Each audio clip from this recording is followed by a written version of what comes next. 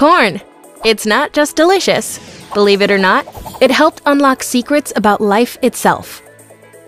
Geneticist Barbara McClintock used corn to make groundbreaking discoveries about DNA. McClintock grew up in the early 1900s in Brooklyn, New York, where she became fascinated with science and the building blocks of life. Her mother worried that no one would want to marry her if she pursued a career in science, but her father supported her decision to enroll at Cornell University's College of Agriculture. The university didn't allow women to major in genetics at the time, so McClintock chose the more general course of botany instead.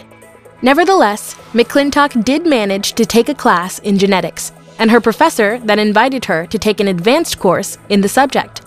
She received her bachelor's degree in 1923, when around 25% of the College of Agriculture's graduates were women.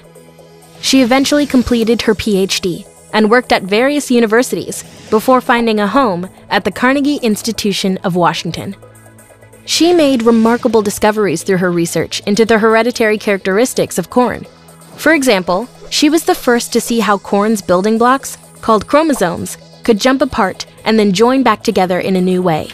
This could even change the color of some corn kernels. At first, the scientific establishment did not take her findings seriously.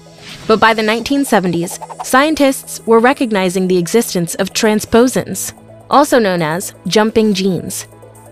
Dr. McClintock was finally seen as a pioneer. She was the first female to win an unshared Nobel Prize in the category of physiology or medicine.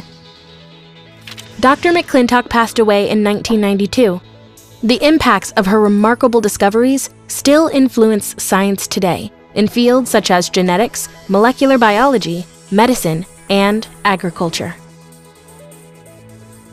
How might Barbara McClintock's perseverance inspire scientists today?